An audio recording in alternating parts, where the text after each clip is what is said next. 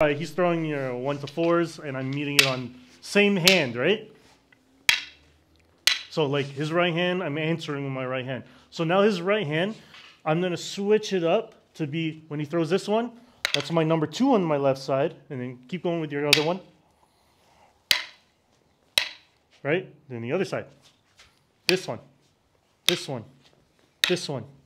This one. It's the same principle. We're just, it kind of interchanges, right? So meaning when it's right hand for my right hand, his number 1 equals my number 1. Right? His number 2, my number 2. But when it's my left hand versus his right hand, his number 1 equals my number 2.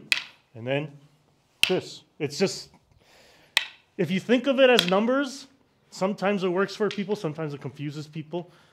The way I see it is you want to hit it head on, doesn't matter what stick you have. So whether I have this one, this is the one. Just say I broke my hand. He throws that one, you know.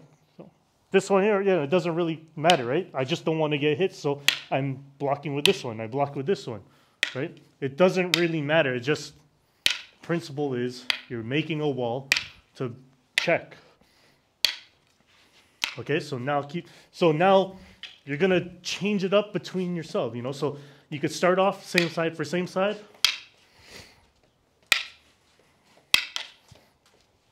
Or you can interchange it after every rep, or you can interchange it in between, right? One person feeding, and then after you do one set feeding, switch it up the other one, right? Left or right, doesn't make a difference. Same. Good.